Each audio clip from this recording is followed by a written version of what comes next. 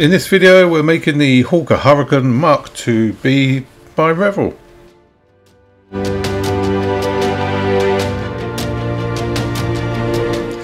I've pre-cut the cockpit parts and I've got them ready for spraying.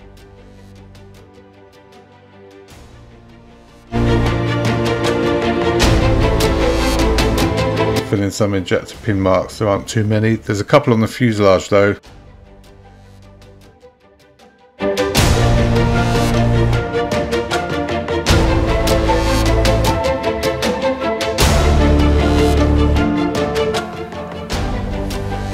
Here I'm just getting ready to spray the base coat of flat black, and the top coat will go on after that.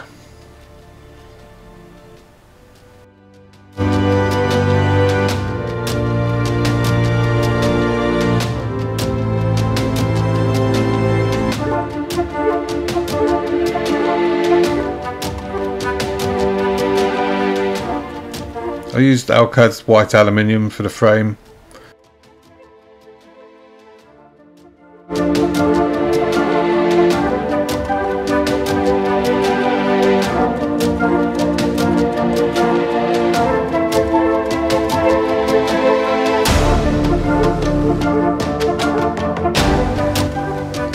Here's the parts, getting ready to assemble.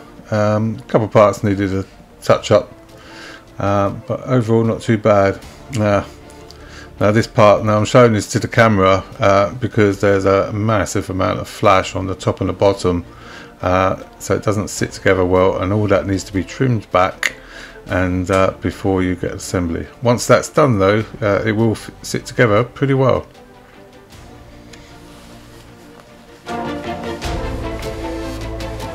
I didn't have any particular troubles fitting the cockpit together, and if you follow instructions, dry fit a few times, I'm sure most people can pick it up and get it.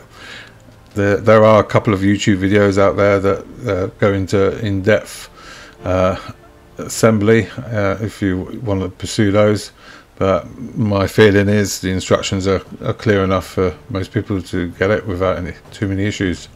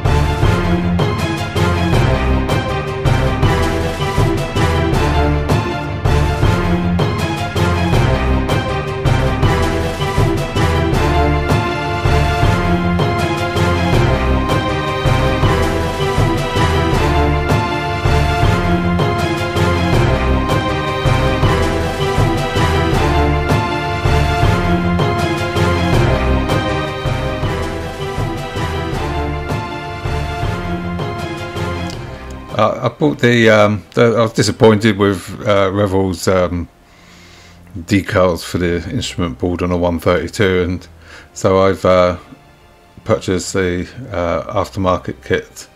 It's 3D color printed, and it looks quite good when it's fitted and completed. It's alright, so a little bit of trimming, a little bit of work on it. It was for a Mark 1. But I think it's so close to the Mark II, I was prepared to live with any discrepancies. And this tiny little part is the compass, and it should have been fitted beforehand, and I did forget to fit it, and but it slipped in without any problems. Just trimming a part off the edge, and little brass fennel goes on the side. It looks really good when it's done. As you can see, there's some seat belts there. I've got the HGW seat belts and mast set, and the seat belts I didn't fit correctly, but I had to alter later on in the build once I realised that I'd mucked it up.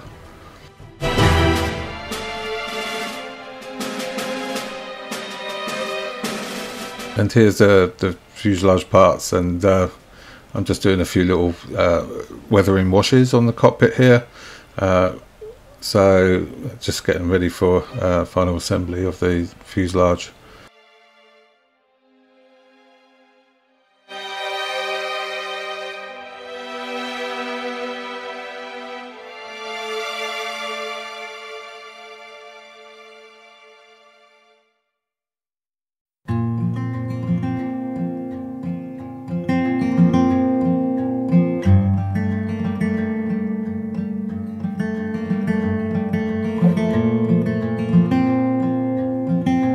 When you come to assemble the cockpit section, it doesn't all glue in, so make sure you read the instructions carefully. There's only certain points where it's glued.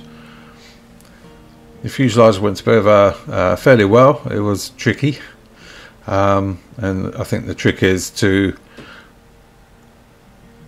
glue a small section and then secure that with tape or clips, and then move on.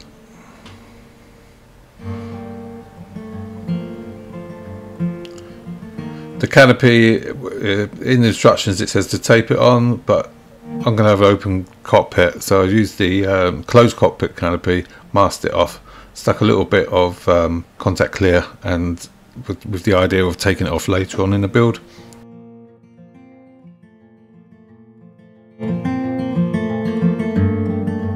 Here we're putting together the suspension. A lot of people have had a lot of trouble putting this part together, and for me it went together really easily. No big deal. I did a lot of dry fitting, a lot of reading the instructions, didn't really have too many troubles, and actually really enjoyed putting the part together.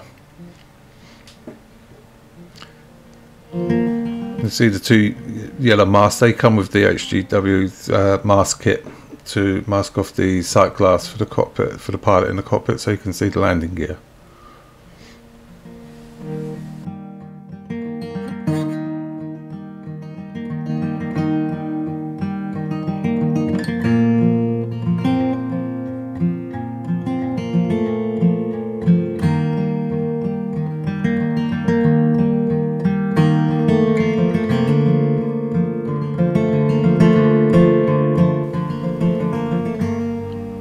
So I found that it went together all pretty well. Need to assemble it up and then spray it up after that. Here's the finished spray. I used XF56. I looked up some pictures online. I found that to be the closest match to the undercarriage, and also the colours and the weathering I do is what I saw in the pictures. And as I said, this weathering that I'm doing is I'm basically working off a photograph that I saw.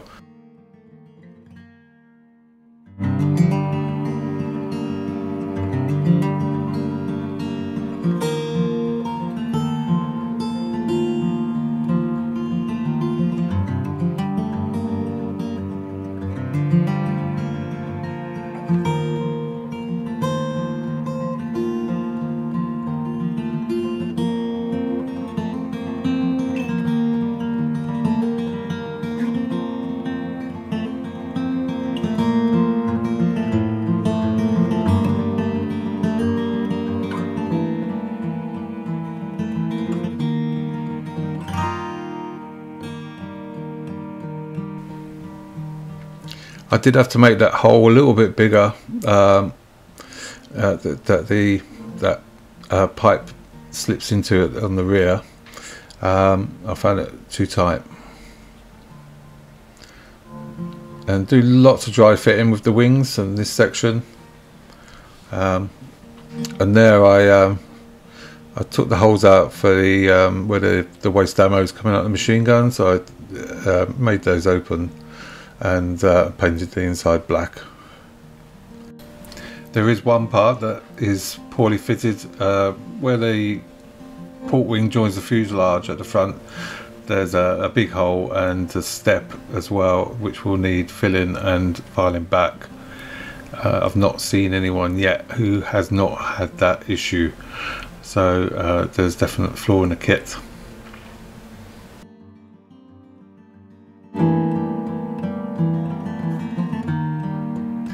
So this part needs to be shaved down. I've watched a couple of videos and every single one of them has said it doesn't fit.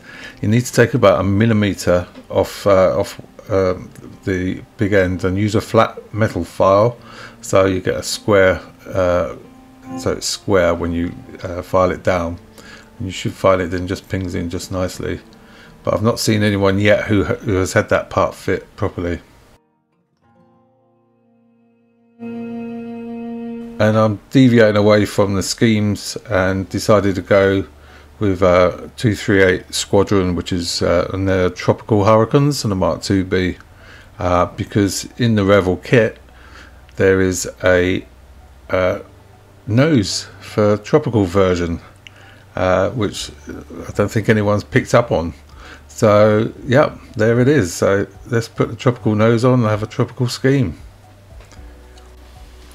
Inside the nose there's a Volks filter as well that needs to be fitted.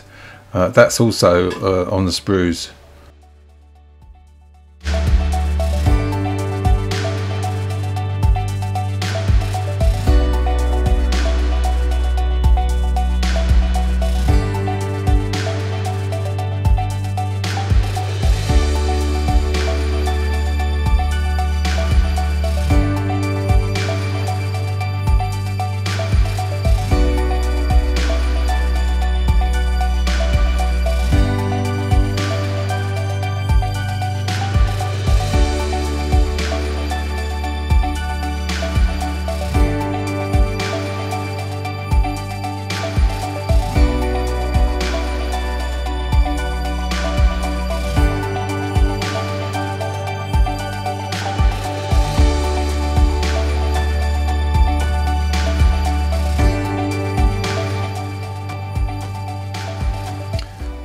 Getting on and spraying up the other parts. There were so few parts on the Revell kit, I was going to have the flaps up, but as it's pretty much the only option to do something different was to have the flaps down, I decided to go flaps down.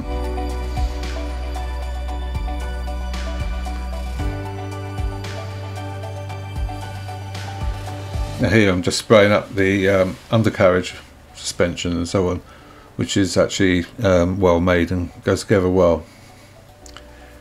So after spraying the model with Mr. Surfacer 1500 white, I then used Mr. Mahogany Surfacer 1000 diluted down with the leveling thinner.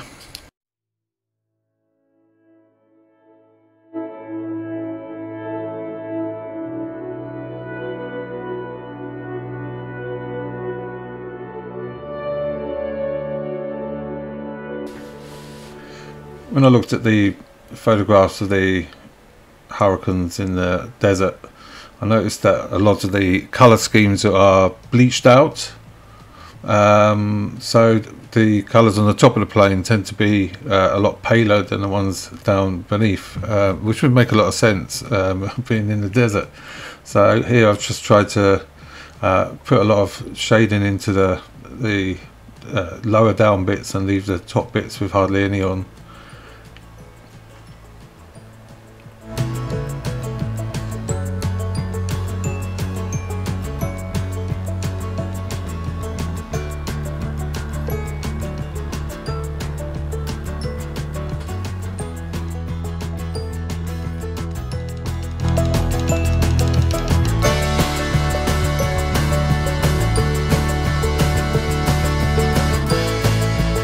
So that done, we're on to the first of the camo colours, which is the underside, and that is in RAF as a blue by AK. It's a lovely colour actually, and goes on really well. A bit of Mr. Surf's levelling fluid on it again.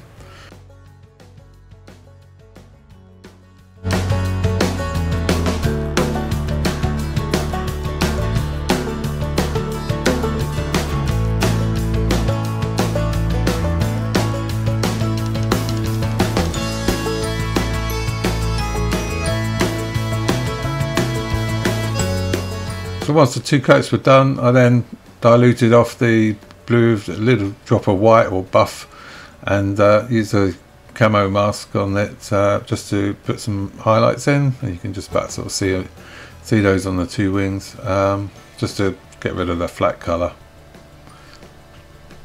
Here I'm just touching up a few parts that still need to be painted up.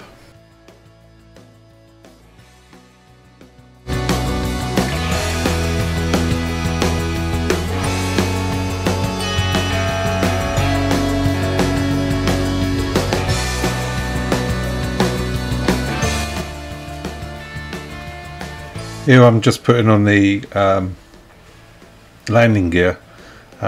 Went together really well. Really like doing this part. It's quite satisfying. The fit I found quite good.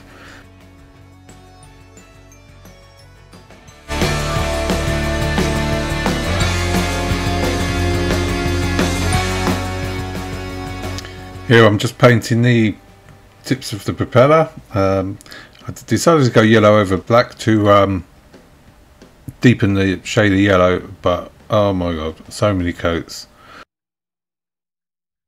Here I've put on the first colour of the camouflage, and there's some masks that I've purchased to put over the top.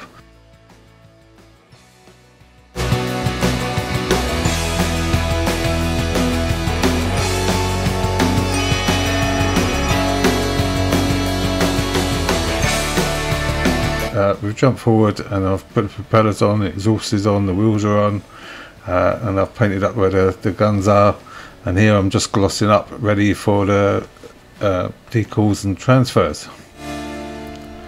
Now obviously the kit doesn't actually come with the desert scheme transfers, so I've had to improvise and make my own.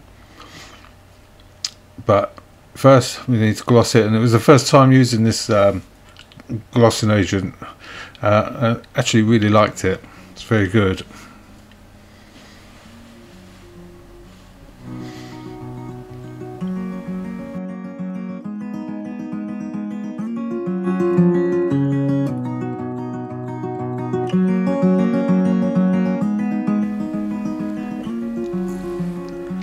Now it's just a case of putting on some of the kit transfers.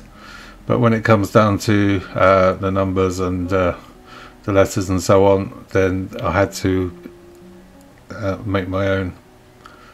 These Revell transfers are superb though, absolutely superb.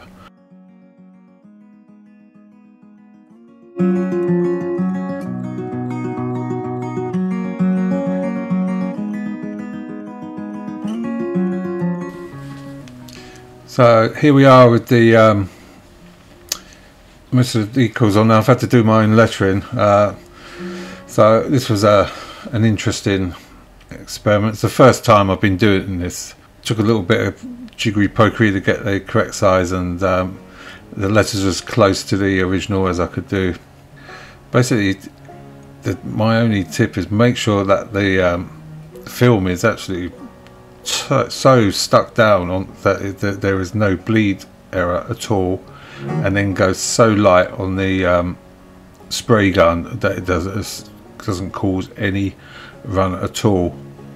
In hindsight, what I should have done is printed off the decals on the photo on a scanner, cut out the little transfer, and then printed the J, the K and the C in one go, and cut them out and space it with the roundel in.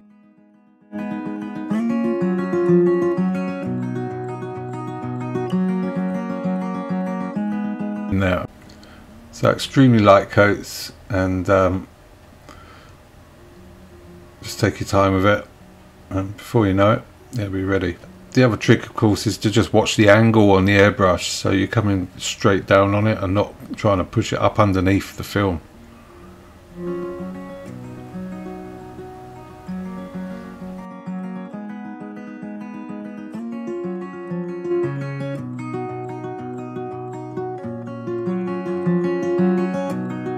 Excuse my little furry friend up there in the corner. He was just coming having a little look, see what's going on. Anyway, so the next part, of course, is to print off the ID. Again, I had to print it off onto clear decal film and so on, which was an experience in itself. And there's a very good video by Greg's Models. He really does go into detail and good tips on there on how to do this.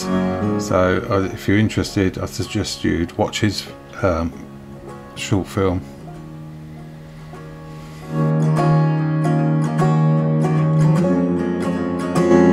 Here I'm just about to take the canopy off. I only put a bit of white glue on it, so it pinged off quite easily.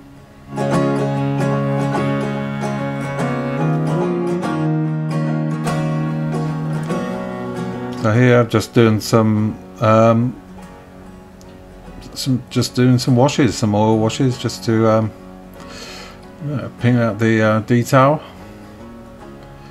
When it was all done, I did do an extremely light coat of desert sand colour, highly diluted down, just over the whole model, just to give that slight indication of you know, sand blowing around.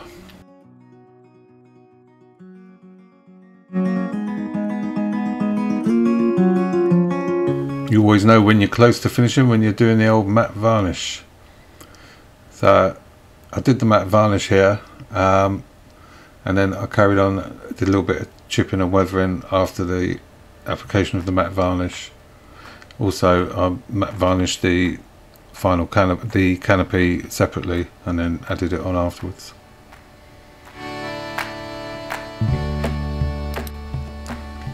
So here we go, got the open canopies fitted, pretty much most of it's done, and just starting to reveal, which of course is one of the most satisfying parts.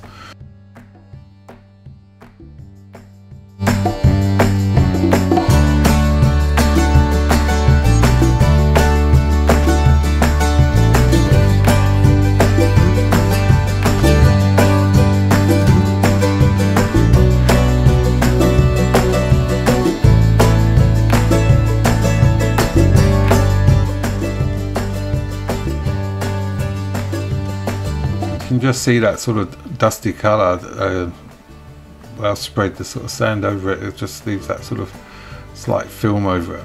I'm quite keen on that.